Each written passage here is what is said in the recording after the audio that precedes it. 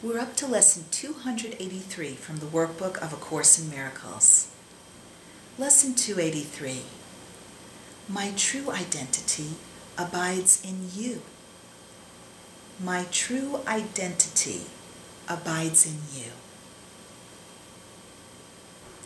Father, I made an image of myself, and it is this I call the Son of God.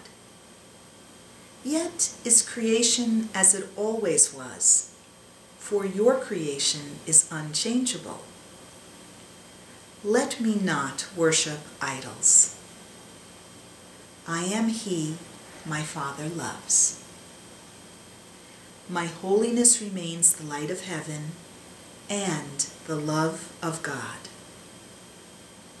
Is not what is beloved of you secure?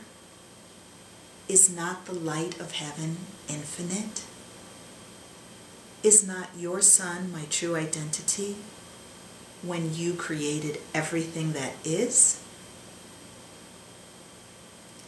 Now are we one in shared identity, with God our Father as our only source, and everything created part of us.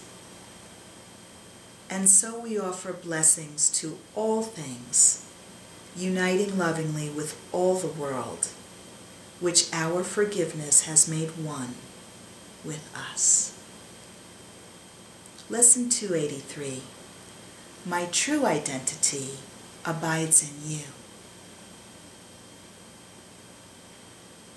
If you'd like to read my commentary on the workbook, go to amytorresasm.com and read Amy's blog. Namaste.